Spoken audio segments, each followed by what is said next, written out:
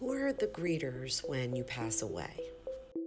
So when you pass away, you have specific souls that are going to come and meet you.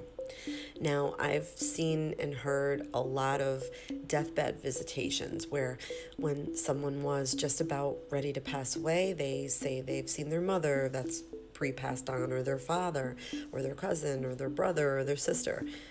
And it's usually a person that they had a good connection with. It's not going to be somebody that you had a terrible or abusive or bad connection with. Some of these greeters you have a soul contract with, and your soul is connected to their soul, and you might be in the same soul family. One or more can come through at a time, and you've shared other lives with these people. You might even start to remember other lives that you've shared with these people. Sometimes these souls are transitioning, just like you. Part of their contract may have very well been to wait for you. But waiting doesn't mean time, because time does not exist on the other side. Souls choose when to reincarnate, and some souls have to go to a resting place for healing. But it's always going to be somebody who was very special to you in this life. The souls that are in the resting place, they're like in a sleep-like dream and very much in peace.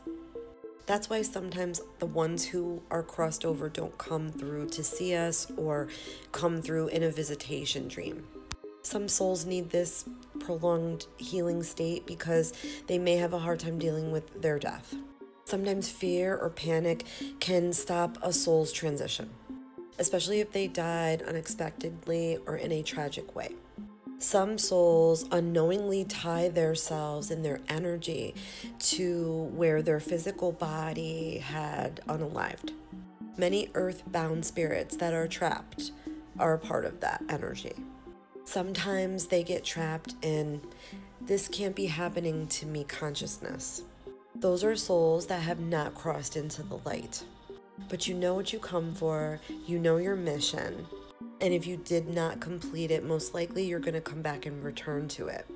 It truly is all about growing our consciousness and learning.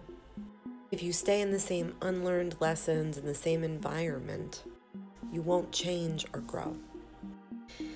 And that's what it's all about.